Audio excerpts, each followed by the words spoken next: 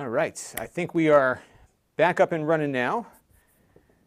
So I had a misconfiguration on my end this time. Live is never easy. I've been changing my configurations around so much, it's been a little crazy. Okay, so we are about to watch the launch of the SpaceX Falcon 9 rocket, which is, of course, carrying 2 astronauts to orbit. And I'm just waiting for my Amazon stream to start up here. There we go. And we're going to go live on Amazon in 3, 2, 1, and we are up and running on Amazon. So what I've done today to cover today's launch is I have a link in the YouTube description that'll take you over to my Amazon page. And if you go over there, you can see some stuff that I think is great for kids to really continue whatever interest they're going to get from watching this today. So we've got Kerbal Space Program, we've got some SD's model rockets. Maybe we'll talk a little bit about that stuff in a little bit. And if you're just joining me, I just was listening to the NASA.TV live feed here, and I'll pull it up on screen for you. And the astronauts are all buckled in. The weather is now a go, which is great. And one of the things that happens in Florida, because I've been to a few of these launches now, is that the weather can be very localized. So even if the weather looks horrible one minute, it might clear up, and you might have enough of a hold to shoot your rocket out through and get out into space. And it looks like right now the weather on the ground is good, the upper level winds are good, and it looks like I think they're going to be able to get there today. Now the 2 astronauts you see strapped in there are Robert Behnken, who's a veteran astronaut. He was on STS-123, it's a space shuttle mission in 2008, and also STS-130 in 2010, which is another space shuttle flight. Doug Hurley is the other astronaut on this flight. He was on STS-127 in 2009, and he was also one of the astronauts on the last space shuttle flight, STS-135, that launched in 2011. And I actually went to that launch. In fact, I went to the last 3 space shuttle launches. So that is something I'm going to talk about on Monday on the wrap-up. I've got some stuff I can just show you from all of those visits that we did before. Now, what I'm going to do here real quick is give you kind of a rundown as to what's happened so far today. One of the best parts about covering NASA missions is that the footage is all public domain, so we can use this stuff without any issues. So I got some clips earlier of the crew heading out to the launch pad. Of course, this being a SpaceX mission, which is run by Elon Musk, they are taking Teslas to the launch pad. Now, as this is rolling here, this route that they're taking, when I go to the Space Center to cover launches, this is the route that we take as media to get to the press site. And I can tell you, it's really cool to be able to drive up to the Kennedy Space Center and just be allowed in. It's pretty amazing with your press pass. And what we're going to see here as these cars roll around, there's a parking lot there. There's a turn off to the right, just past that building there, and that's where you turn in for the press site. And we're allowed to stay in just the press site area. You can't just go wandering around anywhere you want. It is a very secure facility. And as you can see, they've got an armored personnel carrier following the astronauts. And actually, that's one of the things they've got for security. They also have a guy in a helicopter with a sniper rifle. So they don't mess around on security when you go to the launches. And this was earlier today. The spacesuits, I learned, were something that were designed by a Hollywood costume designer, because Elon Musk wanted something that looked different than the more military-looking suits that they've typically worn, which were more utilitarian. My understanding is these are just as safe, and they're integrated with the spaceship that they'll be getting into. And this gives you a sense of scale, too, because that is the vehicle that pulls the rocket out to the pad from their building there. And they're taking a photo right before they get on. And the Falcon 9 and the Dragon on top of it is actually taller than the Space Shuttle was. So what you're going to see here is they're going to go into this elevator, and I'm keeping an ear out for any developments on the launch front. And they're going to go into the elevator here. The elevator was actually pretty quick. I was surprised how fast it was. Now, a friend of mine who was working with me on coverage way back in the day got to go to the pad when the shuttle was on the pad a while back, and it must have been amazing to see that. So here they go. They're going to go in the elevator. This is from earlier today. And then you'll see them come out the other side there. I think I should have cut the clip a little bit earlier. Okay, so there they are. They're coming out of the elevator. And normally, I think if the shuttle was there, they would get onto the gantry right out of the elevator. But because Dragon's higher, they have to go up some stairs after they get out there. The fellows in black there are the support crew. And I kind of like the contrast that they've developed with these uniforms, so you really can't miss the astronauts here, can you? And there they go. This is, again, earlier today. And we've got about a half hour before the launch happens, so I figured I'd give you some commentary. And then this is when they got loaded into the Dragon capsule. And there's only 2 of them. I guess for the NASA missions, they are going to take up to 4. But the Dragon capsule can actually support 7. And there's apparently a bathroom on board, which I did not know before. So there is a bathroom. And apparently it's some newly designed toilet, but there hasn't been a lot of coverage of that toilet just yet. And you'll see that panel in front of them. There's no joystick or anything. This is all touch panel driven. And there are some buttons below it also. And then what I didn't get on the video here is that once they get them locked into the seats actually rotate up towards the screen. So they're pretty much looking at that screen the whole time, and it's brought like almost right in front of them. But the chairs they're in actually slide up. And you can see next to the far astronaut there on the right, there's another seat there. And then where the camera is the 4th seat. So if you had 4 astronauts going up, they'd sit in line with each other there. And they're going to be in that for, I guess the trip is going to be 19 hours from start to finish. There are ways to get to the space station faster than that, but I think they are trying to really put this ship through its paces and be very careful about it. I think the Soyuz can get there now in just a couple of hours. And it's all timing, it's all math. It's very complicated stuff.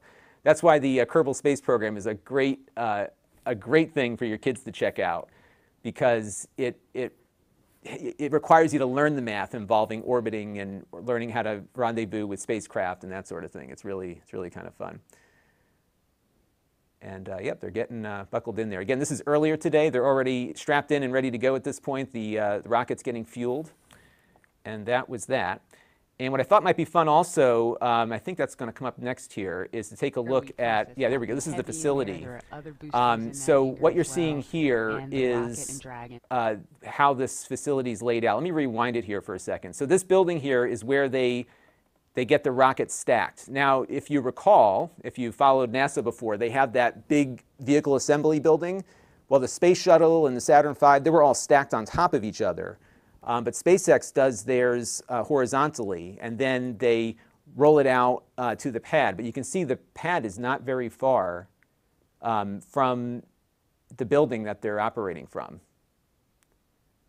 So it's a pretty close drive there. And bear with me for 1 second here, folks, because oh, there it goes. I just want to make sure our NASA feed didn't go down here. And then they drive them out there and they go right up. So the launch pad is about 3 miles from the press site where we watch these launches from. And I've got a map here that I can show you real quick if you're curious. Let me pull that up real quick here. And that is on camera 9 here. And this is where the press this is the vehicle assembly building. The press site is right over here. And you can see that's the press site. I got arrows in there. And then you've got a 3-mile viewpoint to the launch pad. But it's so flat in Florida that you can really see things pretty decently there. So it's not too hard to get a good view of a launch. And on Monday, I'll do my wrap-up video and kind of show you some neat stuff. So we got 167 watching right now. I've got some more stuff to show you if you're interested, because we went to a launch of the Falcon Heavy last year, and that was a lot of fun. And I can actually show you the piece that we shot there. Let me turn the audio up here. Hey everybody, it's Lon.TV. We are on location today at a very cool location, the Kennedy Space Center's Launch Complex 39A. We are not very far from the launch pad where the Falcon... So this is what it looks like from the ground.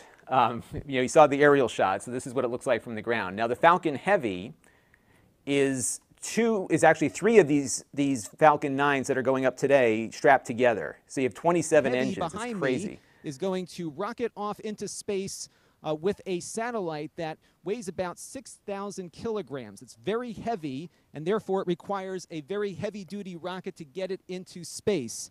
And SpaceX has been doing a lot to make these launches a lot more affordable. And one of the things that this rocket's going to do is lift off the pad, and then most of it is going to come back. And later today, when it launches, we're going to witness that from the NASA press site, and we're also going to witness those cores coming back down. So those two rockets on the side there will detach a little bit into the launch. They will then come back down to Earth, and we'll watch that from the press site. The center core will also return, but it's going to land on a barge in the ocean. You've probably seen that happen before, but we'll see those two boosters on the side come down at the same time. Now what we're going to do is give you a look at what it's like to see a launch from a viewer's perspective. You can get much better imagery on the SpaceX channel, of course, but we're going to give you an idea as to what it might be like if you're here looking with your own eyes. And our cameras will see about what our eyes will see, and our recorders will record what our ears hear. Now, so, and this is, by the way, not the mission we're watching today. This was the prior Falcon Heavy mission. SpaceX has completely refurbished this launch pad. They've branded it. As you can see, it's got a nice new black color to it. And up at the top there, you're going to see a walkway that is designed for astronauts to walk into the SpaceX crewed Dragon spacecraft that they tested not too long ago. That is going to take astronauts very shortly to the International Space Station, and they're going to walk down that walkway there into their Dragon spaceship and go to the space station. That is what this pad is going to be used for, in addition to launching those Falcon Heavies. Now, one of the things that SpaceX is really focused on is cost reduction. And the way they do that, first of all, is reusing those rocket cores. When they come back down, they don't just land for the sake of landing. They refurbish them and send them back up again. These three will be flying for the first time, but if they do come back successfully, they will most likely fly again on future SpaceX missions for their commercial customers or for NASA or the U.S. government. Interestingly, too, in that building behind me, they assembled the rockets horizontally, so they don't have to stack them up like some of their competitors do. It allows them to work more easily with the rocket. They can actually spin it around in there to get all the things that they need from the ground mostly, and they've been very good at introducing a lot of efficiencies into modern space transit, and I think it's going to be very interesting to see how other competitors respond to this. Yesterday, we took a tour of the Kennedy Space Center. There's another commercial startup called Blue Origin that is headed up by Amazon CEO Jeff Bezos. They have assembled an enormous building here. They're also going to be working on some of their own launches from Cape Canaveral very shortly as well. So this is a very exciting time for space transportation, and it's very exciting to be here, especially at the launch pad of all places. They won't let us get this close for the launch itself, but we will be bringing that to you very shortly, hopefully. So stay tuned, and we'll have some great views of the launch from the NASA press site. All right. So yeah, so that was the Falcon Heavy mission, but that gives you an idea as to what the launch pad looks like. And I got some questions in here. Some folks are wondering if I am at the launch today. I am not. I would have loved to have gone, but they've certainly reduced the amount of media that they're supporting there, so we were not able to do that. But let me show you what it looks like from the launch pad and what you would typically see. So I'm going to just get this video queued up to the right spot here. And here, you know what I'm going to do? I'm going to pause this right when it starts, just so I can give you 6 seconds to go. Okay, so this is what, from 3 miles away at the press site, this is typically what you would see if you were looking with your eyes. So they do have some trees in the way there. But it actually, you know, for 3 miles away, it's pretty close. So when you get down there and cover this, I think it's certainly something that you can get a good experience from. One thing to note is that this is not just for the press. So NASA has a program called NASA Social. And if you sign up for NASA Social and keep an eye on their Twitter feeds and stuff, they have, for just about every mission, they invite people to come to the press site to watch these launches and other NASA events. They're really fun things to go and do. And if you enjoy this and want to be a part of it, keep an eye on those NASA socials, because that's how I got started doing some of this stuff. And actually, it was kind of the catalyst that led to the channel launching. And that's a pun, right? So it's definitely something you should check out because you get a really good view. So let's take a look at the Falcon Heavy launch. Again, this is not the launch we're watching today. This is the one that already happened last year that I went to. It is go for launch, according to my friend over there. So we are 30 seconds to go here, 29 seconds. It's going to be an exciting thing to see. Remember, the first thing we're going to see is a lot of smoke coming out of the back of that rocket. We won't hear much for about 20 seconds until after those engines start up. So it's going to probably lift off the pad before we hear anything over here. We do have a lot of different audio recorders going, and hopefully everything is going to work out. Got a couple of cameras running too. And here we go. 7, 6, 5, 4, 3, 2, 1. And we should have seen something by now. It looks like they're not doing it today. Oh, there it goes. I'm sorry. We thought we'd see more smoke already. There it goes. Wow, is that bright? It was crazy bright. And that's one of the things that you can't appreciate on TV is just the brightness of these rockets. And now the sound is coming. Listen to that.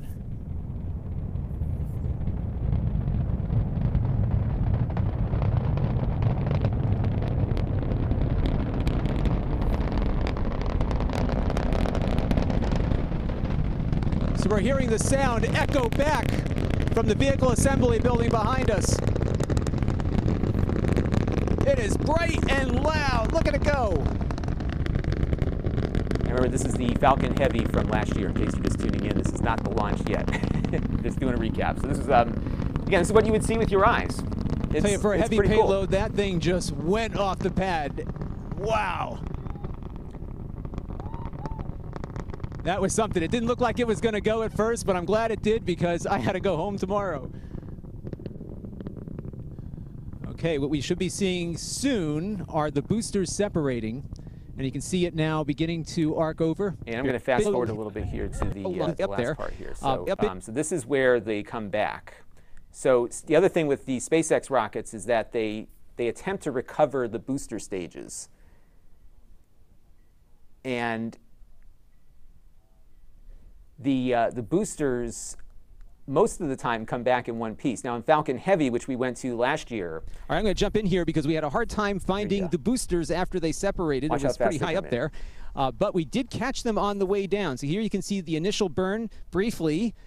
So they burn and then they turn off and then they drop and then they turn the burn back on again. They slow down on their way to the landing zone. And then you can see just over the tree line just how fast they drop. And then right when they hit the tree line, they light up those engines. Now, the one thing I was surprised about was how long it took for the sound of that landing to reach us. You can hear me asking that question. And where's the sonic boom? You're looking the wrong way to get the two coming down. There it goes. Whoa. Now, did you hear that echo back? Well, that was from the vehicle assembly building behind me. So it was the loudest sonic boom I ever heard. And why you hear 4, even though there's only 2 boosters, is that you're getting the sonic boom from the top and the bottom of the rocket of each of them. So it's bang, bang, and then bang, bang. The same thing would happen with the shuttle when it came in. And we saw the last landing of the shuttle as well. And that was really amazing. Again, I'm going to talk about all this on Monday. We're going to do, for my weekly wrap-up, I'll give you kind of a presentation of all the things that we went and covered. Yeah, it's good stuff. And it was really exciting just to be a part of all of that. And now you can see on the NASA feed here, let me pull this up, that's that crew access arm that I showed you a few minutes ago in the video from last year. And so that is pulled back. And you can see also the NASA press site is empty. If, if this was not in the middle of a pandemic, this would be packed. And the one that I went to, I've been to, like I said, I've been to a bunch of them. I was at the last Space Shuttle launch, and that press site where the clock was full of people, and they had more people there than they had in many years. And part of the reason is that NASA provides so much high-quality video footage that the TV networks don't send as much crew down as they used to, because they would, back in the olden days, they would have to provide most of their own cameras to cover the launch. But now, because of the ease of digital video, NASA's been adding more and more cameras everywhere that they just make available. You can just plug in and get access to their video feeds. So the media coverage has dropped down. Even though the coverage is still there, the people aren't. But they've been, you know, certainly more open to independent outlets. There's a huge community of space YouTubers that cover this stuff, like the Everyday Astronaut and Scott Manley and many others. You can watch, you know, your favorite YouTubers covering this stuff as well, and they've been very good about getting the independent media in, and it's great. It's a great experience. Now, if you're watching on Amazon, I've got a few products here selected that might be of interest for you and your kids, actually. We are looking at about 20 minutes on the NASA feed, 18 minutes in reality. So my feed is, what I'm getting from NASA is delayed, and you're probably getting it a minute later also. So, and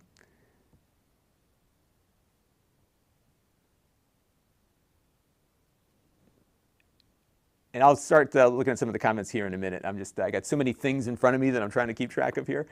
But let me show you a couple of Amazon product recommendations that I think are cool. By the way, when I was in 4th grade, when I was like 10 years old, you know, we were getting a lot of space stuff at school because this was the beginning of the Space Shuttle program. It inspired my love of technology and of media too, because I was watching this stuff on TV, right? So we got into model rocketry at that time, and I can't believe they still make this. This is the SD's model rocket Alpha 3, and it is the same exact thing that I played with as a kid. This was my very first model rocket. It's still available. I think the color is different on it now, but it's otherwise like the same thing. Isn't this crazy? 25 bucks. It works exactly the same way. They got these little solid rocket motors on them, and you know they're dangerous if you're not careful. You got to do it in a big field and stuff, but it's really fun to play with those things, and you have to learn. It really forces you to learn how rockets react in the weather, in the wind, and thinking about how the wind might impact your trajectory and everything. It's really cool, and they come back on parachutes. And if you mess up, your rocket either gets lost. They don't usually blow up unless you try to make them do that. But you know, there's consequences for bad design when you're playing with model rockets, and I think it's a really fun way to learn about this stuff in a safer way. So let me take some questions from the chat room. So we got 218 watching right now. I'm just listening for the weather. My screen is over here, which is why I'm looking over here. Here, I'll put the sound on so you can hear too. Everything continues to be go for an on-time launch. Yeah, the weather's looking much better. Dan, Jesse, things are looking pretty good. How are they doing over at your stand? Things are great from about 15 feet away from you, John, and honestly, things are looking pretty great down at the pad there. We're seeing a lot more blue in the sky. Green is the color we want when we're talking about weather, and that's where we're sitting right now. So we're continuing to count down. We are under 18 minutes away from liftoff. Again, it's an instantaneous liftoff it's going to be 12:22 and 45 seconds here on the West Coast, 3:22 and 45 seconds over on the East Coast there in Florida. Just a reminder, it's going to be about a 9-minute ride up to orbit for the Falcon 9 and Bob and Doug on board Dragon. It'll be a 2-stage flight. So we'll see the first stage fly until we hear MECO, or main engine cutoff, about 2.5 minutes into flight. After that, the second stage will take over and continue to power them the rest of the way. Second engine cutoff comes in just under 9 minutes at about 8 minutes. And by the way, they're going to be landing the first stage as well, and they're going to try to recover that first stage. That's something SpaceX has been doing for a couple of years now, and they've been pretty successful at doing that. Now, typically, when it goes to the space station, they land the first stage booster right at Cape Canaveral. So you remember just a few minutes ago when we were watching the old video from last year, you saw those things coming down over the tree line. They would have brought it normally back to that spot. But because the crew missions have to take a different trajectory to account for aborting the mission if they need to do that, then they have to put the first stage booster further out to sea, and there's not enough fuel on it to get it back to Cape Canaveral. So they're going to land it on a barge in a little while. And actually what I'll do here is pull up a clip of the abort test that they did. Now this was a few months ago, and let me play this back here. And those of you in the chat, let's make sure that everyone knows that this is prior footage. I should have put up a graphic here, and I'm going to leave the NASA thing inset here. And the reason is that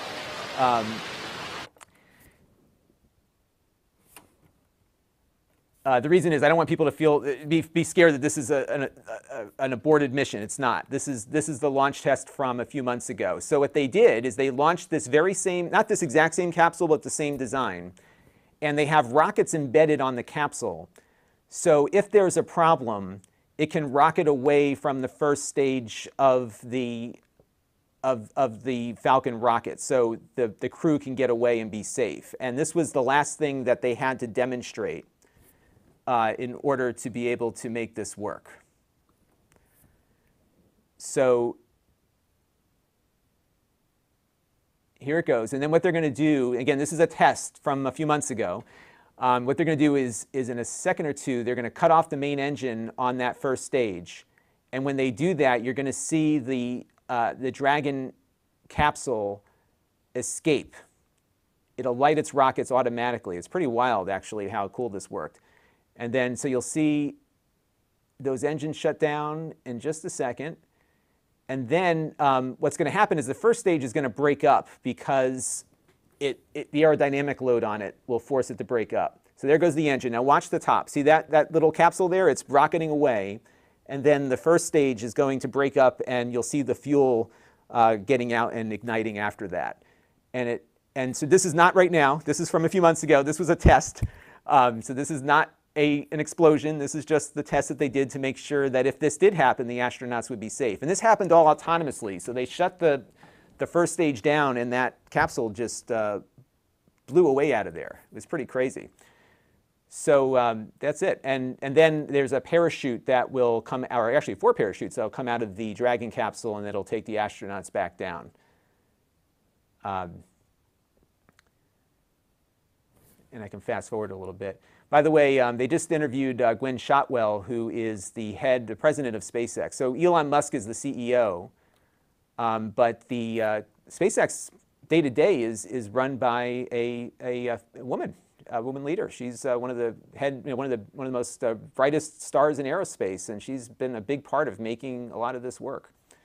So there you can see the trunk section of the capsule breaking away.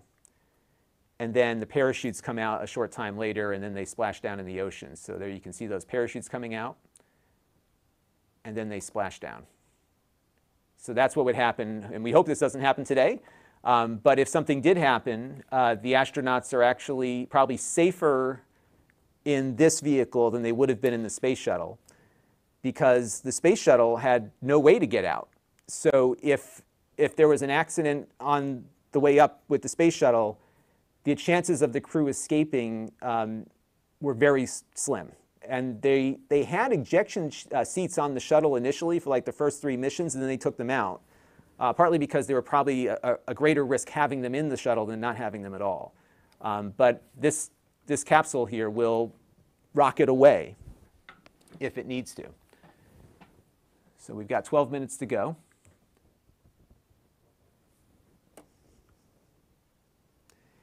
And I saw a comment a little bit earlier from Zam about efficiency, and you know, it's true that SpaceX has been able to do this much more efficiently. And I think we might talk about this in an upcoming wrap-up video. But as we're waiting for the launch here, we were covering this commercial crew thing for a local publication called CT Tech Junkie, and we were down there like when all this was first starting at a number of these launches, when commercial crew was announced as the path forward for launching astronauts, and there was a lot of doubt in the community. SpaceX was highly doubted because they hadn't really proven their mettle yet. They had they had sent things into orbit, but they hadn't yet done the space shuttle, the space station deliveries and everything else.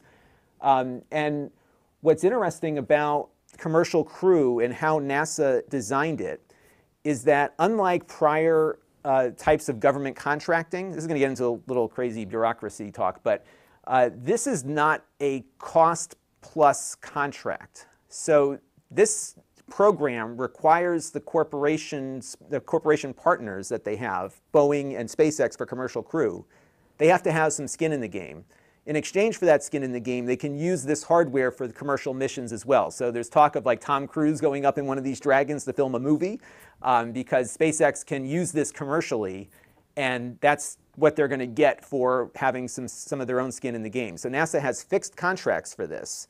So if you start running your costs too high, it's on you to figure out a way to make it work better. And that, I think, really drove the innovation for SpaceX to get these boosters reused, first of all. That's a big thing. The Dragon capsules that have been delivering cargo under a separate commercial program for NASA, also a fixed cost contract, those are reusable. So they're even trying to reuse the fairings that separate from some of their satellite launches to be able to reuse that. So they've been really trying to get as much reusability so that their profit margin would go up. And the way this used to work was whatever it cost, you were guaranteed a profit on top of whatever it cost, even if it meant that your cost was more than what you contracted for initially. And that's the big change here for how these commercial crew missions are working and how the commercial cargo missions are working. And I think it's quite remarkable that we're watching astronauts go up in a SpaceX spacecraft first, because Boeing was largely anticipated to be the one to be here first. But Boeing's mission was not successful to demonstrate their capsule, and SpaceX had 2 successful missions. And that is why they're here on the pad today. It's pretty remarkable. I think if you look at government contracting, SpaceX has probably been the most innovative. Or NASA, I'm sorry. NASA's been the most innovative in government for trying to find ways to achieve objectives in a way that's it creates real competitive market forces. And it's a real success story. And this is not attributable to any one president. This started under the George W. Bush administration. Obama expanded it to crew. And the Trump administration is continuing it here. So, there's a lot of, this is a bipartisan thing. It's not, one president or another. All right, let me turn the audio on here. Our next major event comes at T-minus 7 minutes. We begin what we call engine chill. Pre-valves will open. Those currently separate propellants on the first stage from getting down to the Merlin engines. We'll open the pre-valves. That allowed fuel liquid oxygen to flow to the top of the pumps. And more importantly, when we open the valves, that'll allow us to begin chilling the 9 Merlin 1D turbopumps on the first stage engine. It'll take a few minutes to get them cold enough. And by the way, related to this discussion about contracting and commercial crew, there is still, the Space Shuttle and all the space missions before were using private companies to make the spacecraft, but the government owned all of it. So they bought the Space Shuttle, and the government operated the Space Shuttle in coordination with their contractors.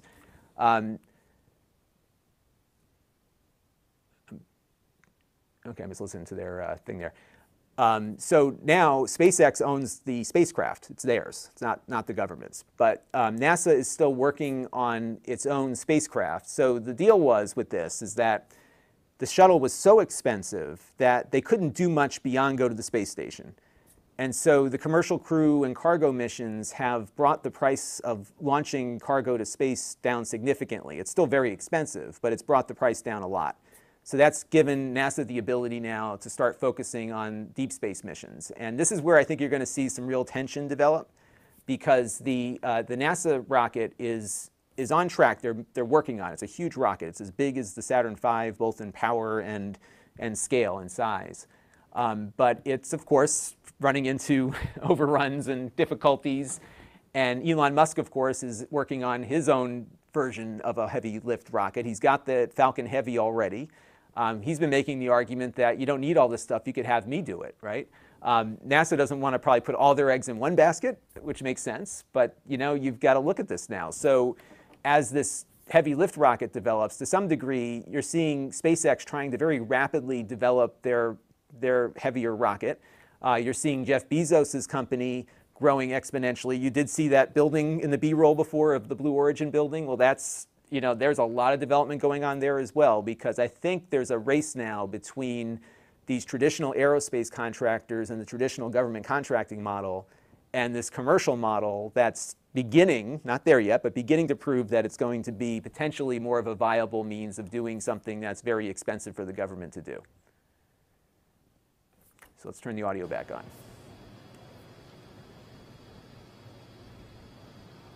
And stage 1 fuel is closed out. And we got 324 people watching. Right on Not time. quite the million or so that are watching on NASA, but hey, I'll take it. Welcome, everybody. Is complete. Draining back the lines now. So first stage and second stage fuel are complete. Liquid oxygen loading is continuing on both stages. You can see on the view on the left side of the monitor the condensation, the cold gas wrapped around the stages as the tank skins are chilled by the densified liquid oxygen, picking up the humidity from the Florida air. It looks like at this moment we're a little more than 90% full on the oxidizer on the first stage, ticking up towards that 80% mark on the second stage. We'll be counting down all the way to about 2 or 3 minutes. They basically put the gas in 5 minutes before it takes off. Falcon 9 heaters closing out. And the reason is that you're putting in highly chilled liquid oxygen into the spaceship here. That's the oxidizer. Dragon has transitioned to configure the terminal count. Evaporates, as you can see very quickly, so you have to keep replenishing. So you really just want to get it loaded in and do it closer to the launch. And it's also probably not a good thing to have a lot of high-pressured explosive liquid oxygen in the spacecraft for a long period of time when you have crew inside of it. Around the second stage, it's all about safety, too. Begin to retract the I'm not a rocket scientist, but again, I did play with SD's model rockets. We'll move back about 2 degrees. All right, That'll get us to the liftoff position. And it's funny, I'm looking on the comments here. First of all, a lot of nice comments from some folks here. So Alexander Vasquez, a new subscriber, welcome. Eric M. says that my stream is a minute earlier than his local news channel. And, you know, it's really, I guess, whatever CDN you pick this off of, right? So in reality, as I sit right now, we're 2 minutes away from launch. But you're seeing it at about 4 minutes and change. So, you know, we'll all just watch it together. It'll be live for somebody. So by the time it's kind of like like the speed of light. Again, at this moment, Bob and Doug are really just laser focused on those displays. This is exciting, though. This is the first time we've launched Americans they have insight to orbit directly into Dragon in the Falcon 9. They're able to see where their fuel loading is at, how everything's progressing down with the count. AFTS final setup SpaceX started. is much less expensive than the Russians are. 3.5 minutes from launch.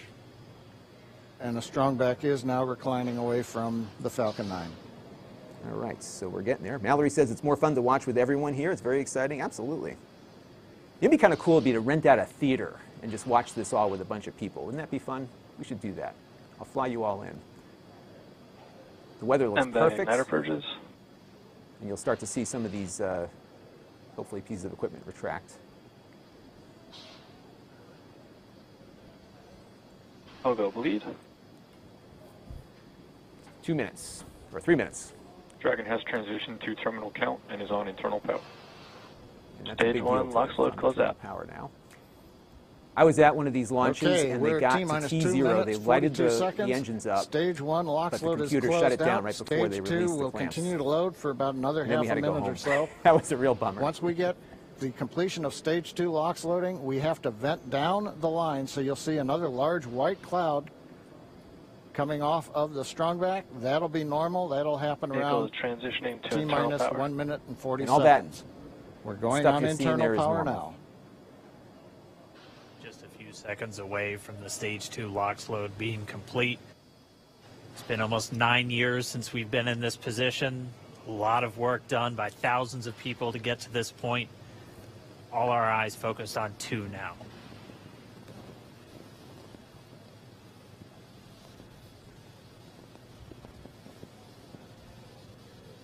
Stage 2 LOX load is closed out. Propellant fills are complete.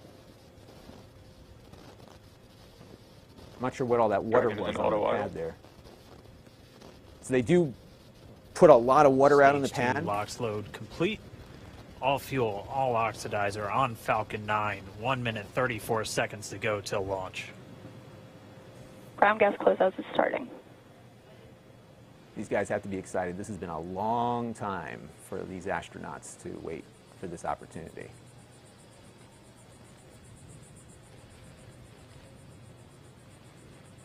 Now, if we were like with a satellite feed, we would be watching, we would know what's going on right now. So we're about a minute and 20 seconds behind reality here. So nonetheless, I'm going to watch this And what we will do, though, is I'm going to take a look at my Twitter feed. Falcon 9 is in startup. Dragon is in countdown. FTS is armed for launch. All right, here we go.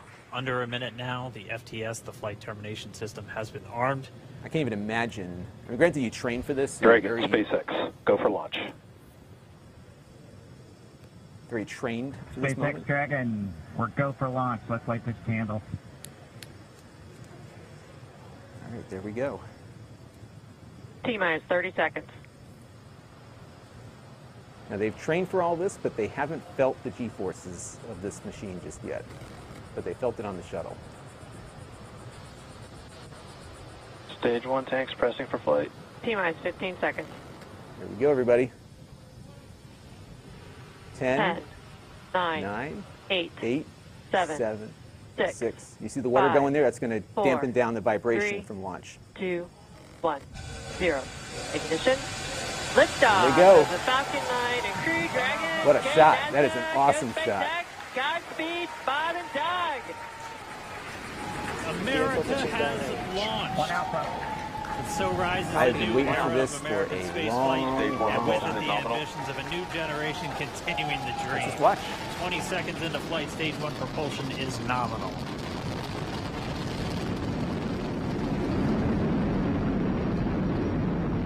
T plus 30 seconds into this historic mission. Flying crew on board Dragon and Falcon 9, and look at them go. Falcon power telemetry nominal. M1D throttle down. We're throttling down to get ready for the period of maximum dynamic pressure. We're in the throttle bucket. So this is where the atmosphere has the greatest effect on the spacecraft. So you want to Reports say all throttle the systems engines are down go. so that you don't overdo it, and then you can. Vehicle is supersonic. We've exceeded Mach 1 on the Falcon 9. M1D throttle up. We're throttling Max Q. back up to full power as we're through Bravo. Max Q. Copy, 1 Bravo. And we heard that 1 Bravo call out. That's just the second abort zone that they're in. They'll continue to be on this until the first stage has done its job and they switch over to the second. At this point, Bob and Doug pulling about 2.3 Gs, 2.3 times the Earth's gravity, already moving at over 1,500 miles per hour. We've heard the call out for MVAC engine chill. That's getting the MVAC engine ready to light. That'll come at about 2:44 into flight. Right now, everything continuing to look good. Next major event coming up is going to be the triple. We'll have main engine cutoff of the 9 first stage engines, stage separation, and then ignition of the second stage engine to continue to carry astronauts into orbit. Coming up in about 20 seconds. M1D throttle down.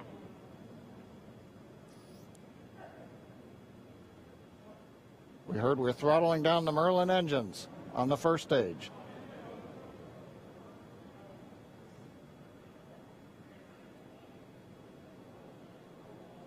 And we have Miko.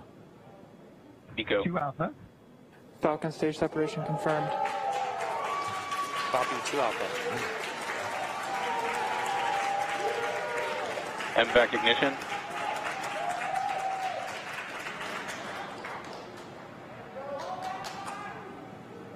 All right, we have stage separation confirmed. The first stage beginning its flight back. The second stage being powered by that single Merlin 1D vacuum engine has ignited and is now Acquisition of signal carrying loss. Bob and Doug into orbit.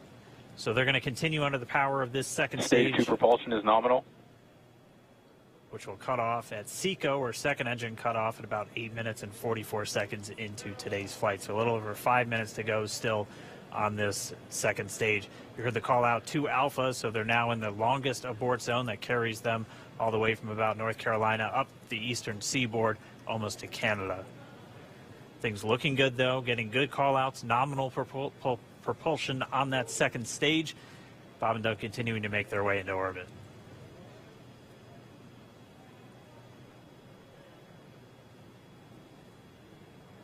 Dragon SpaceX nominal trajectory. Acquisition of signal in Bermuda. SpaceX Dragon, nominal trajectory. All right, here in nominal trajectories, the Dragon pointed in the right direction, continuing to make their flight uphill. Heard acquisition of signal Bermuda. That's one of the other ground stations that they're using to get telemetry and data back from this spacecraft. Stage 2 propulsion is still nominal.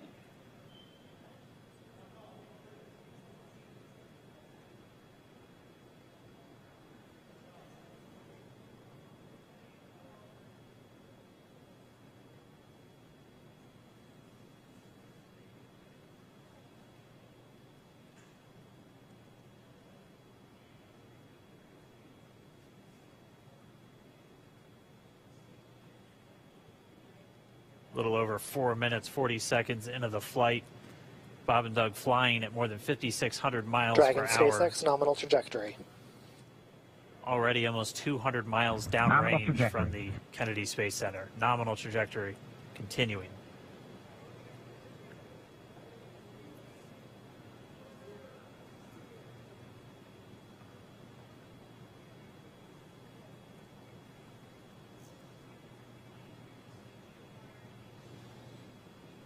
And while they continue uphill, looks like we are getting a view of the first stage as well.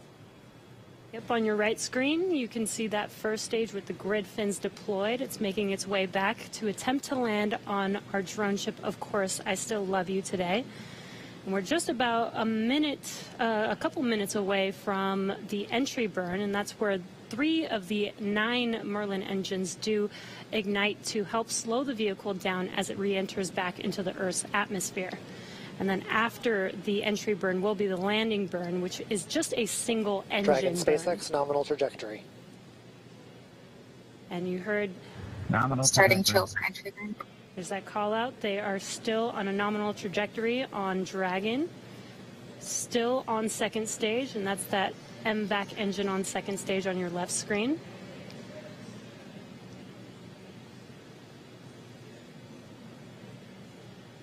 Again, on your right screen is that first stage booster coming back towards our drone ship, Of Course, I Still Love You. We're about a minute away from entry burn. Meanwhile, that second stage continuing to power Dragon into orbit. Again, if you're keeping an eye on that timer, that's going to continue to burn until 8 minutes and 44 seconds into flight. So a little over 2 minutes from now, we'll hear the call out SECO. It'll then be a little Stage 2 propulsion is still good. A little over 3 minutes until Dragon physically separates from the second stage of the Falcon 9 after the upper Dragon stage gets a SpaceX, chance. nominal trajectory. Dragon copies, nominal trajectory. Continuing to check in with Bob and Doug as they are on a nominal trajectory. Just about 10 seconds away from that first stage, starting that entry burn on your right screen. We should be able to see that view live. Stage 1 entry burn startup.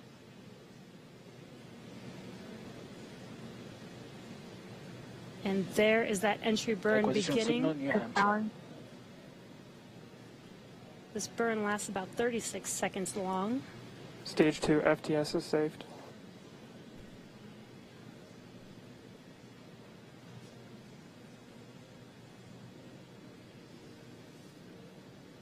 While that entry burn continues, we're just about a minute away from SECO. We'll have a number of events all happen. Okay, my mic should be in back. rapid succession. Sorry, everybody. It'll be the second engine cutoff. Stage 1 We'll be entry burn looking shut for down. that stage 1 landing burn shortly after.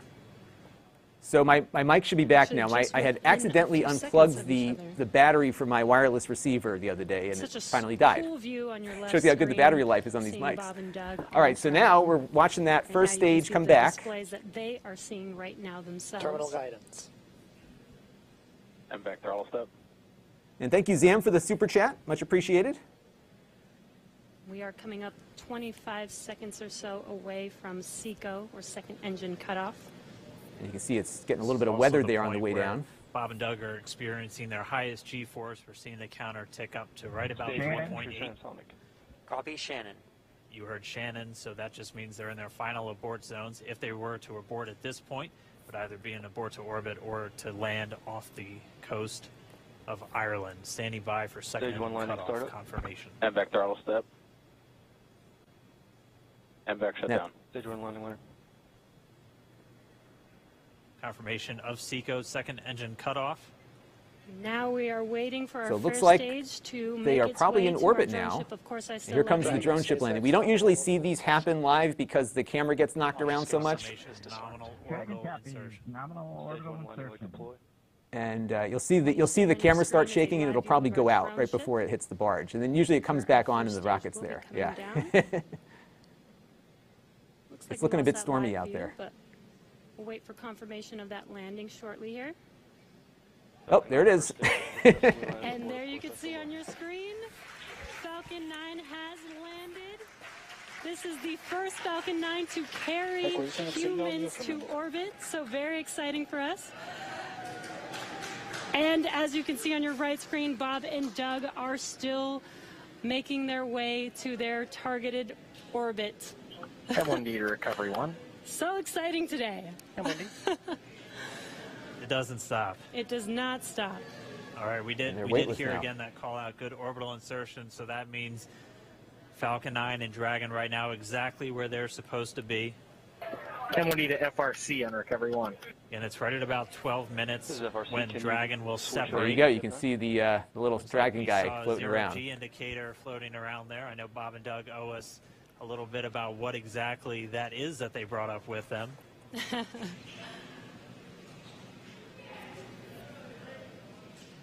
And before separation, before Dragon initiates separation from the second stage, they do make sure to make, they do ensure that the vehicle is not spinning and it is in good condition before we. So where we're at right now is a couple things. First of all, we got them up and they're in orbit. So that is a good thing. That's the first step, is to get them into orbit. What they're doing now is you'll see that second stage engine is still on camera because it hasn't separated. So what you're going to see in about 4 or 5 minutes, and we'll stick around until they get to that point, they're going to detach that second stage. Now, the second stage is the one thing SpaceX is not able to recover and reuse. So that's going to go, most of it will burn up in the atmosphere, and a lot of it will end up just landing in the ocean somewhere. And there's a lot of rocket parts in the ocean. What you're seeing on the left is the mission control in Hawthorne, California, where SpaceX is headquartered. And a little bit of trivia, they have a tunnel that goes from SpaceX to Tesla, so Elon Musk can get around traffic. They've got like a mile-long tunnel underground in LA, so he can go back and forth between his facilities. And I'm guessing his employees can access that as well. If you watch Jay Leno's Garage, they have a video of them taking the Cybertruck. Expected loss of signal, wallows.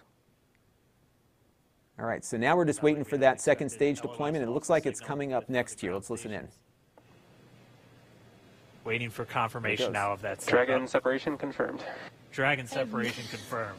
There is a great view right in front of you of Dragon separating. And there's that call out. The Dragon is what is moving now away officially making from the its second way stage, to the which is where that International camera's Space located. Station today. Dragon SpaceX, with that separation call, we have a few words for you from our Falcon 9 team. Standing by. Dragon, Chief Engineer on Dragon to ground.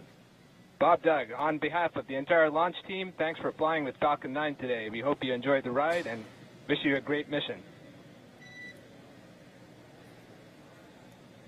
Thanks, Bala. Congratulations to you and the F9 team for the first human ride for Falcon 9, and it was incredible. Appreciate all the hard work, and thanks for the great ride to space. Copy all. Wow, and like, proud of you guys and the rest of the team. Thank you so much for what you've done for us today, putting America back into low Earth orbit from the Florida coast. Copy all. Good luck. Godspeed.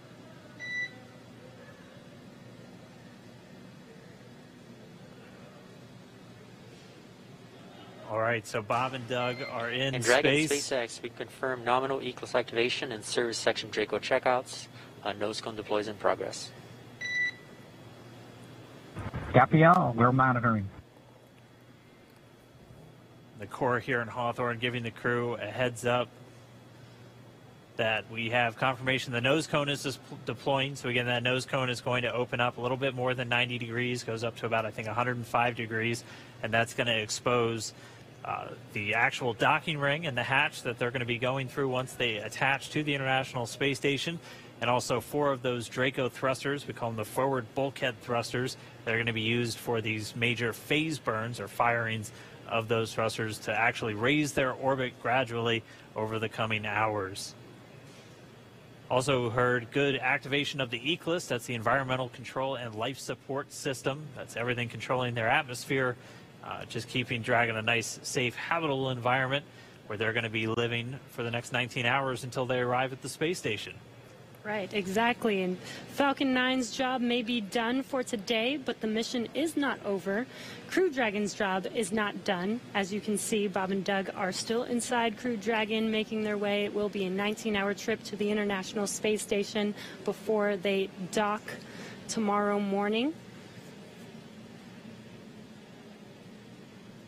And Pretty such exciting cool stuff. views. I love that we can get these live views here and see and watch what they're doing now that they are in orbit. Yeah, it's incredible to just be looking over their shoulder, to be along for the ride.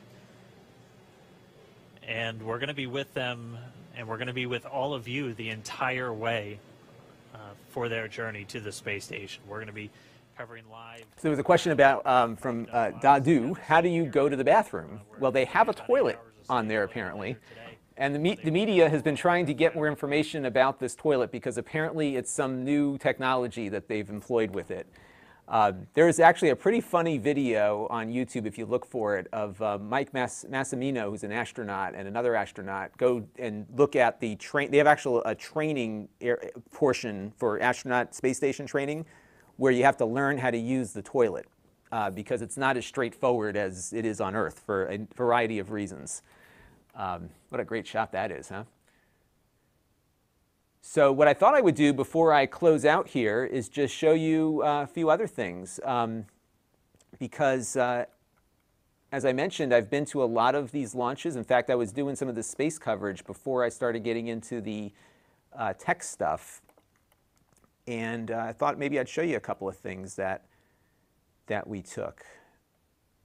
So let me give you a look here at this video. So this is the first launch of astronauts from the United States since 2011, July of 2011, and that was the launch of Space Shuttle Atlantis, which was the last time Americans launched from Florida into orbit, and I was there, and check it out. Here is some video of that. I'll get you some audio here too. Start, 3, 2, 1, and we have liftoff of Space Shuttle Atlantis.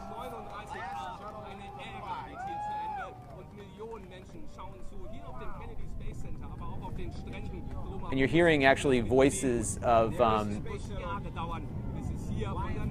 who were there with me on scene. But listen to this.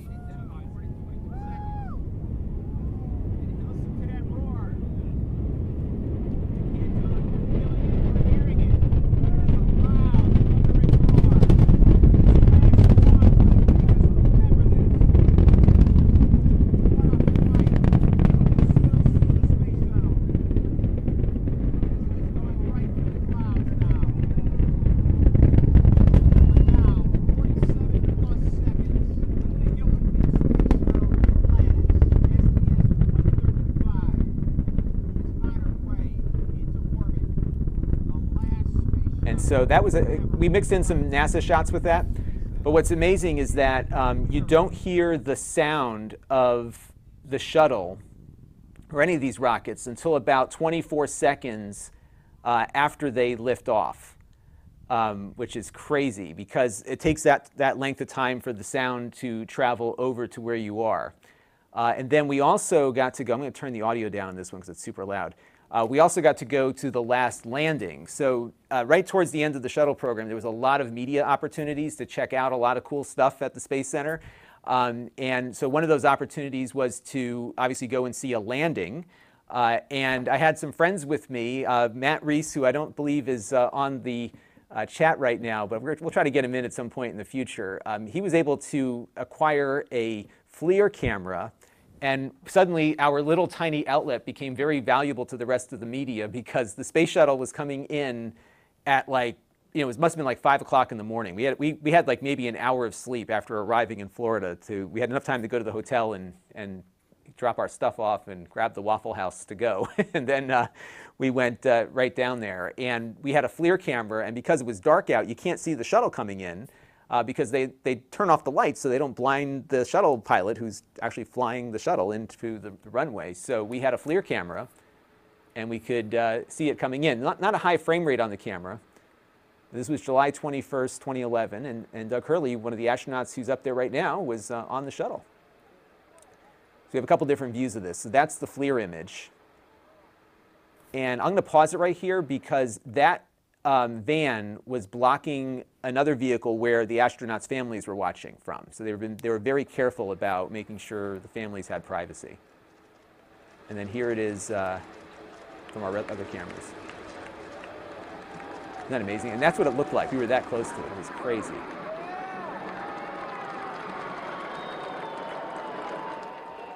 And it landed at about twice the speed of a 747, super fast. So that was pretty crazy. And then we were then driven back to the press center, and then they brought us all back out again to watch this, which was the towback. So after it landed, a few of the larger outlets, let me turn the audio off on this one, a few of the larger outlets got to go to the runway itself, and we were able to go to the taxiway here. And all of these folks who were walking beside the shuttle were everyone who had worked and supported the shuttle over the years. And I think a good number of these people lost their jobs after the shuttle was rolled back. And it was kind of bizarre because they invited us to this cookout at the vehicle assembly building outside. There was, probably over 1,000 or so people there, maybe more than that. And we learned as we were mingling with the crowd there that most of the people there, again, almost 1,000 of them, if not more, were all not going to have jobs the next day, which was pretty sad. A lot of skill set that was lost with that. But now it's coming back, so that's an exciting thing. I think I've got one more I can show you real quick. Actually, you know what? I think it's on my other computer here. Actually, let me show you this first one, and then I can show you a few others. So we also got to, let me get another image. I'll put my image back up on screen here. We got to go, I'm just adding a video to my list here. We got to go on a tour of Space Shuttle Discovery before it was decommissioned, or in the process of being decommissioned. So let me show you this real quick, and we'll put some audio on in this one. And you can have a listen. My name is Charles Bell, and we are on the middeck of Discovery. Well, this room we're in right now is about the size of a small bedroom. Once it's packed for flight, you probably have 35 to 40% of the room that you see right now. But bear in mind that although we're confined to the floor space, they have the entire volume to work with. So what's interesting, what he was saying there, is that you're in what is essentially a small bedroom for 7 people, but on the ground you have the floor, the walls, and the ceiling. But in orbit there is no up or down, so you can make use of all the surfaces. So you would have people sleeping on the ceiling, on the walls, on the floor, and there was a bathroom in there. They had taken it out already, so we didn't get to see that. You also have another locker next to it. In this picture, you can see the galley. Normally, we carry 2 spacesuits, and they're normally stowed in the airlock, which is back in that way. We would only use this airlock when we're performing a mission such as Hubble servicing. Because normally when we dock with Space Station, we use the airlock on Space Station. And then this ladder would not be there when they were in flight. This is the flight deck. Flight deck of Discovery.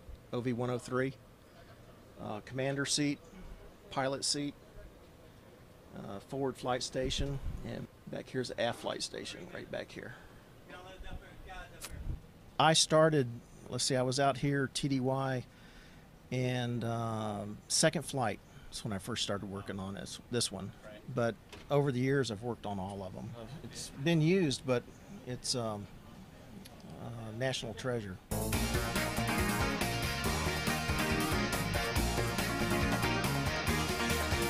What you're looking at now is the payload bay of Discovery. We're currently preparing it for a trip to Washington, D.C., where it'll be permanently displayed. Mid-body's 60 feet long, 15 feet wide. We have 3 fuel cells, cost between $12.3 million each, so we handle them pretty gently. But for the last 15, 20 years, no issues at all with fuel cells. I think we worked all the kinks out of it. We could go another 20 years if they'd let us. So that was kind of a neat experience to be able to see that. And a lot of the Space Shuttle had Connecticut connections. So all of the spacesuits were designed in Connecticut, actually at a facility right next to the airport, the Bradley International Airport. So as the astronauts are out on spacewalks, they're actually being monitored from Connecticut, which was interesting. And then the fuel cells, that's why I asked them about the fuel cells in that piece. The fuel cells were made in Connecticut also. And we actually went to the facility where they made the fuel cells, and they were, of course, doing, here's William Shatner up on there.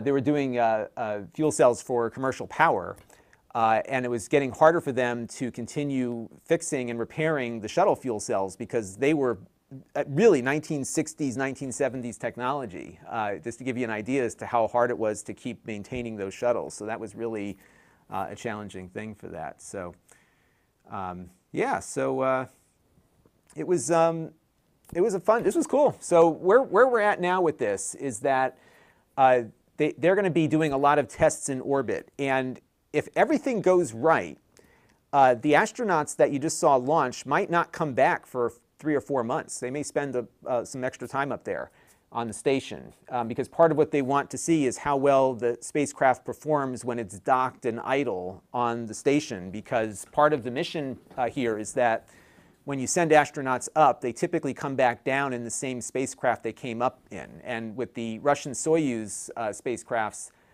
they have an expiration date. They can't stay up forever. And they're also the escape pods. So God forbid anything happens on the station, you got to get off. So those spacecraft have to be able to sit docked and idle, but come on and take them away quickly if there's an issue. So they're probably going to leave it up there for a few months, and they'll be up there for a while. But they could come back tomorrow if there's a problem, or maybe next week. So who knows, you know? So we'll see how long they're going to be up there for. But this is a really interesting mission. And this is called Crew Demo 2 because this is still a test demonstration flight. But the next flight on SpaceX's hardware will be called Crew 1. And there will be some milestones coming up soon because Boeing, even though they're not first, they still have some skin in this game. So they're going to be working on their Starliner craft. But the government's analysis shows that the SpaceX system is a lot less expensive to operate. So they're going to have to work on bringing costs down if they want to get more launches. And the key difference is that the Boeing hardware uses a disposable rocket. So the SpaceX hardware is on a reusable rocket, although NASA, I think, wanted a new rocket for this one. So we'll have to see what they end up doing there. All right. Well, this was fun, everybody, huh? So, stay tuned to the NASA website and to the NASA YouTube channel. And the reason I suggest you do that is because they're going to be doing a lot in orbit for the next 19 hours before they dock. And then at the docking period, that's going to be very exciting also because typically with the SpaceX cargo craft, they don't dock the cargo craft to the station. They get it close and then they grab it with a robotic arm and berth it. So the SpaceX capsule is actually going to dock itself to the station. And I don't think they're docking manually. I think they are going to do some manual flight controls, though, to make sure those work correctly on the way over. So that's going to be something exciting to keep an eye on. So yeah, this is good stuff. I am excited about this, and I think it's important that for the United States to get its launch capacity back. This was a very long process. I think it probably went longer than they wanted it to, but you have to do it safely. And I think SpaceX has demonstrated that they can build rockets that can be reliable and can get crew into space safely. So we'll have to just keep an eye on things and see where it goes, but it's certainly pretty exciting stuff. Yeah, I'm excited for our space program. This is like I said, this has been going on for about 10 years that they've been trying to get this going. And I'll leave you with one thing. I did an article on my CT News Junkie site. I'll put a link somewhere in a little bit. We went down there right when this was all starting. So we were down there for the last, I think this was the second to last launch. And SpaceX had been public, but they hadn't been as public as they are now. They were kind of operating in a more stealthier capacity. And they opened up the facility to the media. Here, let me show you this thing real quick here. So they put us all in a bus and they brought us all over because we were all down there for the Space Shuttle launch, and they brought us right into their hangar at the Cape Canaveral Air Station. Isn't this cool? So this rocket, this booster was the first booster that got the spacecraft to the space station. I'm pretty sure this is the one that they launched there.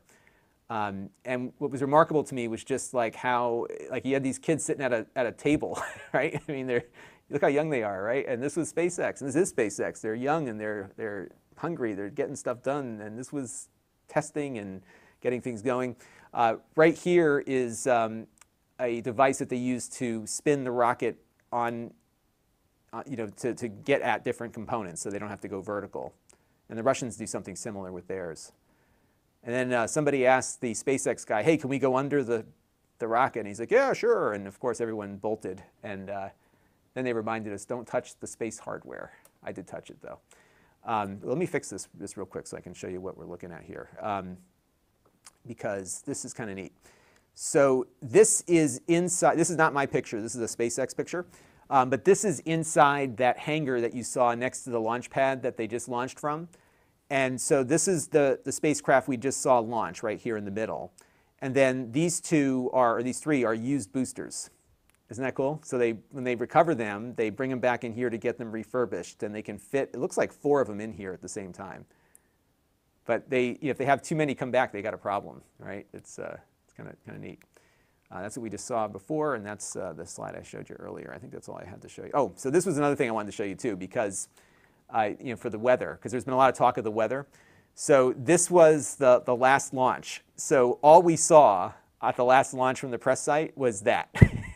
Like, it went up into the clouds, and then you didn't see it anymore. So if you got a break in the weather, they take it, and that's what they did that day. So the last launch of the shuttle, at least for us on the ground, we didn't see all that much there. It was pretty funny. All right. Yeah, so Imre puts on a funny thing here. So thank you for the super chat, by the way. So what happens is, for whatever reason, and I think they're serious, whenever you do one of these live streams, you get all the flat earth people coming in, and they just troll constantly. So I will not say the earth is flat, but I do appreciate the super chat, because we all know it ain't flat. Yeah, this was good stuff. So now here's the next space race, because remember, we've got here, let me show you the other thing I wanted to show you here. Let me go pull it up again. Where did I put this? So I have some B-roll footage of, I think this is it. Yeah. So the next space race is going to be a multi-stage affair, because here's what you got. You have SpaceX, the upstart. You have Boeing, okay, who's the incumbent company that's been doing these things forever. And then you've got Blue Origin. This is their facility. Let me just turn the audio off here. This is their facility in Cape Canaveral. And that's just one of their facilities, because they also have some stuff out in the desert for doing launch testing and stuff. They are owned by Amazon.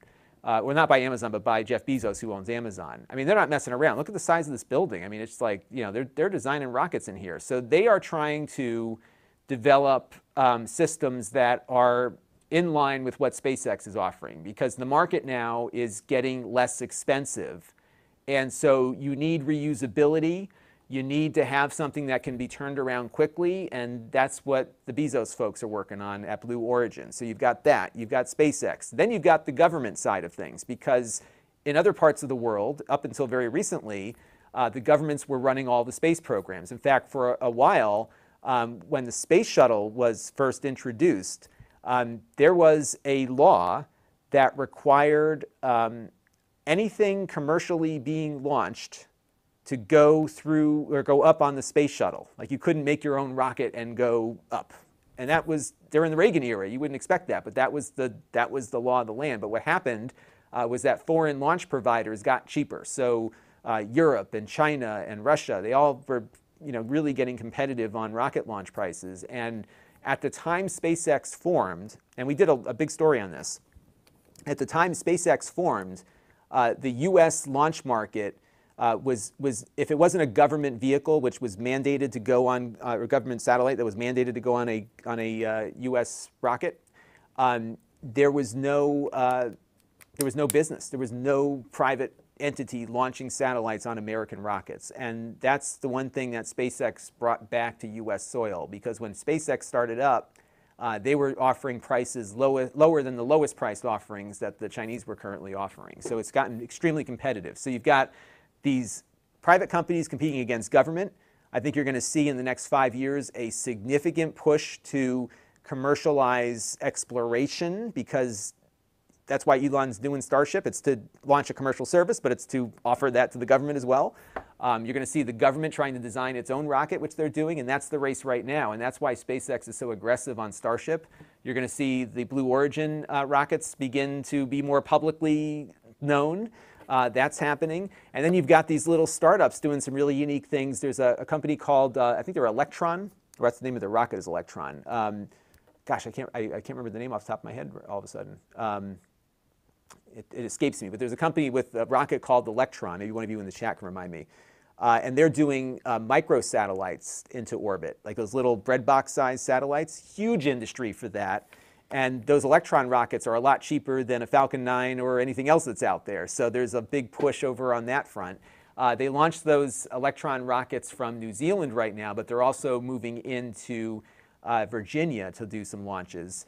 You have Sierra Nevada doing some cargo launches to the space station, and they've got a little mini space shuttle that they're going to be rolling out for additional cargo launches. So there's a lot of different launch technologies out there, and a lot of it's centered around the US space market. And so this is going to put a lot of pressure everywhere. It's going to be really interesting to see what happens. And Rocket Lab, thank you, Aiden, for that reminder. So it's going to be a really exciting time if you've been into space, because when I was a kid, we were told there was going to be a passenger space shuttle like before you know it, and of course that didn't happen. So I've been waiting for my ticket. So I think a lot of us are going to have the opportunity, if we want to go into space at some point. And the cost right now is probably in the tens of millions. I think in the next 5 years it'll be into the single millions, and then it'll go down from there. So that's where we're going. Okay. Well, I am going to, this was great, first of all. Let's keep those astronauts, they're doing fine. Let's keep them in our thoughts, because they've got a lot of stuff that's going to happen in the next 18 hours. But the good news is they are safely on orbit, and they're on their way to the space station, the first time that Americans have launched from US soil since 2011, and that's a big deal. And unfortunately, we couldn't get down there to cover it in person, but the good news is we had about 400 or so watching today. It was great to have you all with me. I want to thank some super chatters here, including Alexander Vasquez, Zam, and Imre. Yeah, let me take a couple more questions here. Nick F says, yeah, it won't be a matter of time until we buy a ticket on Amazon, a space ticket. I'll buy a space ticket on Amazon for sure. Londog wants to know, where is the engineering talent? Right now, probably with SpaceX. I think there's, that's a good question, because I think there's a lot of talent that got dispersed after the shuttle program ended. But what you're getting too is a lot of young talent that's getting exposed to SpaceX and other aerospace companies through internships and other current graduate and undergraduate internship opportunities and stuff. So I think there's a growing market for younger graduates, and that's going to be really exciting. And a lot of it is not just all the mechanical and aerospace engineering, but there's a lot of computational stuff, for autonomy and the like that is going into that. So it's pretty good. Ed Horn says, we'll have to donate to get the Lon into orbit super chat. Yeah, that one would be good. So we'll set up a couple of tiers. The first tier, so like my entry level tier for the channel membership is $1. But for the put me into orbit one, we're going to need about $1 million to start. And remember, YouTube and Patreon, they'll take a cut, so maybe $1.5 million just to get it an even million. And then I'll need about 15 or 20 of you to do that. And then like the gold level one, we're looking at about 20 million. That'll pay for about half of it. So that'll be good stuff. But yeah, this was fun. I'm glad you all enjoyed it. This is, it's funny because I kind of started doing this kind of content before I got into the consumer tech stuff heavily. And it's fun to see the growth in channels out there that are covering space. Because when I did it, I couldn't get an audience built. It just wasn't the interest level there. Now there is. So the everyday astronaut, I met him at one of the last launches I went to. It was fun talking to him just to compare notes on channels and growth and that sort of thing. And he's cool. He drives himself down there from, I think, from like the Midwest. He's got a Tesla, of course, now. He drives himself down there and covers these launches. He does live stuff, live things and everything. And it was pretty cool to talk to him. By the way, the last shuttle launch, there was a lot of celebrity journalists and other folks. I got to chat with John Oliver from the John Oliver Show. And we actually have a friend in common.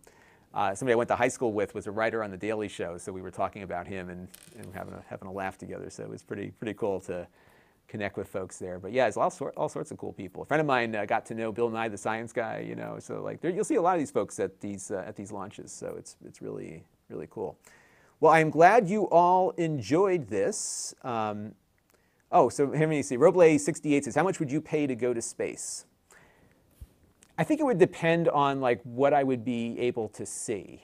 So, and this is not to say that I would have this available at a moment's notice, but like I would say if I knew it, first of all, I have to be safe. Like we'd have to see a few more of these launches. But let's say like Elon Musk said to me, hey, we can take you up. Or maybe Jeff Bezos will say to me, we can take you up, but it's going to cost X. I would say like 25 or 30 grand would be my number. And I want to be up. I want to be able to do at least a couple of orbits before I came back down, because I don't want to just go up and come back down again. I got to have some orbit going on. So I want to be up there, earn my wings. So that I think that's probably where. But then if it was 25 or 30 grand, everybody'd be doing it, right? So, but I wouldn't spend $1 million. If I had $1 million burning a hole in my pocket, I'd buy a plane. I think I could get more use out of that. So Lon Dog says, would you run my entire computer setup and everything I do from a touch screen? That's where the Dragon ship seems to be running on. Yeah, I think they've got some buttons on there too, but if the cabin's, I don't think the cabin vibrates that much. So I think as long as you don't have a lot of vibration, you can probably do it. And the one thing about a spaceship is that you're not looking out the window to fly it because it's going too fast. So you're just hitting buttons on there and stuff. So Imre says, would I go alone or not with my family? That's a good question. I don't know. I think my youngest daughter, or my oldest daughter, is not that, this is what kills me. My kids are not into space like that is. That's what's killing me. So my oldest, no way. I like being on Earth. I don't want to live on the moon. Like, she's not into that. So that's cool. So the younger one, I haven't figured out if she's up for it yet. My wife would be happy just to send me away, right? No, she would probably want to come with me.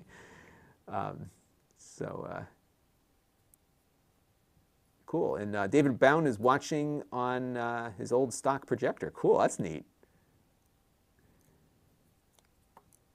So Rich Wilson says you can get it. Yeah, you can get a used Cessna pretty cheap. You know what the cost is the avionics to getting the autopilot and all the other stuff.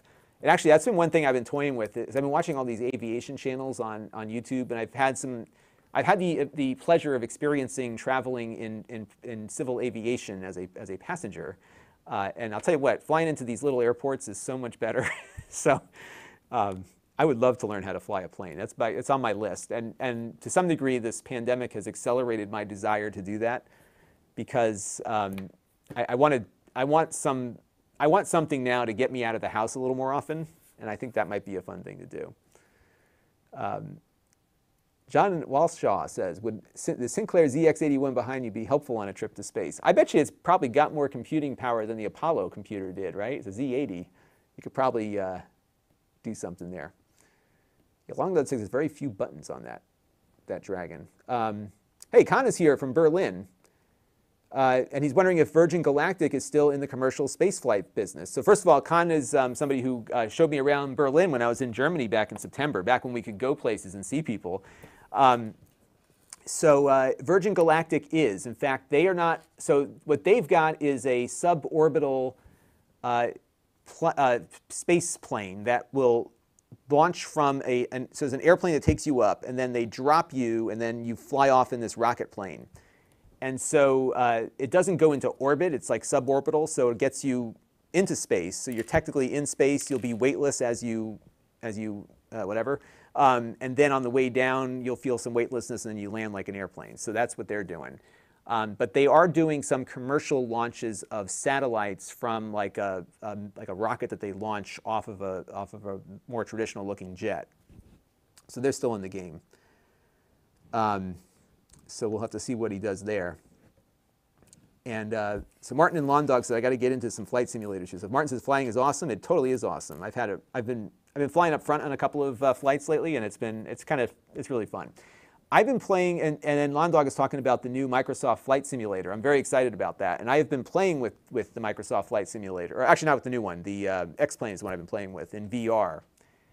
And it is, I'm having a hard time landing planes. I still haven't figured out that spatial thing yet to get that done. And I need to get some lessons to learn how to do it properly. I'm getting the plane down, but I'm not hitting the runway the way I want to. I'm floating too much. I gotta learn how to fly better. And Petflick asks about my Apple IIgs monitor. Yeah, it is a little off center, and actually there's a reason why it is, because if I have it aligned properly, it reflects the studio lights that I have. So that's why it's off center a little bit, so it doesn't reflect the light back into the camera. Brian Parker says his youngest daughter wants to do model rockets. I'm totally in, Brian. In fact, why don't we have an offline chat about this, because I think this might be a gateway to get my oldest interested in it. Because she's really good at math, and she likes computational things, so this might be a fun way for her to get an appreciation for some of this stuff. So maybe we'll play with that. So what are they showing here on screen right now? I think they're just showing, I think it's showing some B-roll of the second stage coming off there, it looks like. Yeah, I think all is good. And they are socially distancing there and having their masks on.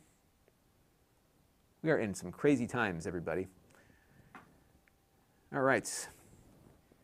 Okay, folks, I'm going to call it for now. I'm going to go catch up with the family. They're down at the beach today, so it's a nice beach day. It's beautiful where I live, so I'm going to probably go find them.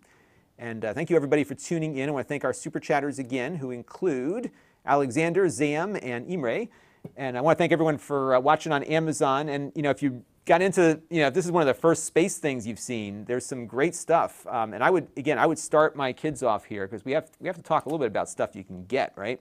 So Brian is talking about model rockets, and I think I might pick up this Alpha 3 rocket launch set. There is some assembly required, I think. Not a lot. You just glue it all together. But that's what's so fun about these things, is that you glue it all together, you get it all ready to go, and then you get all the rocket engines you need. And this is working exactly the same way it did 30 years ago, which I think is awesome. Like, you got to love products that haven't changed ever.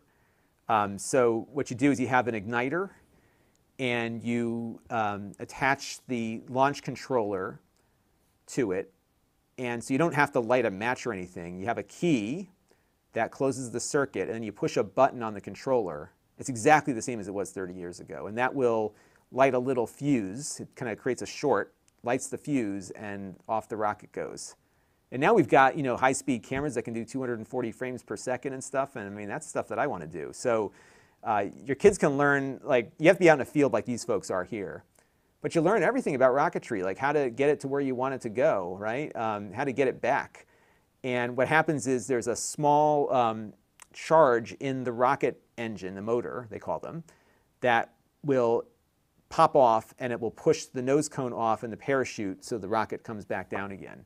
But you got to learn how to build the rocket, and you got to choose the right engine for it. They have two-stage rockets. It's all sorts of stuff, and they've been around forever. But it's amazing that this is like, again, one of those products that never changes. It's always good. It was good 30 years ago. It's good now. Nothing fancy, right? So that's it.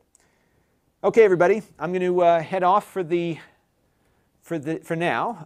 But we'll be the weekly wrap up tomorrow. Will be all about, I'll say goodbye to the Amazon folks. Thanks for tuning in. The weekly wrap-up tomorrow, I think I'm going to do kind of a retrospective of some of my prior trips to NASA, because I found a PowerPoint presentation that I did for, I think I did it for a school assembly or something a couple of years ago. And I think it's going to work great for the wrap-up too. So I'm just going to do the PowerPoint that I had from back then. It'll be kind of fun to talk about our NASA trips, and then maybe we'll dive into the topic of commercial spaceflight in an upcoming episode too. So cool stuff. All right. Well, thank you everyone for tuning in, and I appreciate all of you. Thank you again for another Super Chat, Alexander, and have a good afternoon and a great Sunday. Stay healthy. I think we're getting to the other side of this pandemic thing. I actually went out to breakfast this morning. We have outdoor dining where I live, so I had met up with a friend I hadn't seen in a while, and we were outside. Everybody was safe. It was good. It was great to just reconnect with people again. I think we're going to slowly get back to normal at some point. I'm optimistic about that. All right, so let me figure out how to shut down my stream here. I'm doing my stream differently with this new Amazon thing, so it's a little more complicated. That's why I started and then popped off. So that's going to do it for now. We will be back again very soon. So thanks for tuning in, everybody, and really appreciate you all being a part of this with me today. It was kind of fun to watch with several hundred of you who are also into this. We'll see you soon.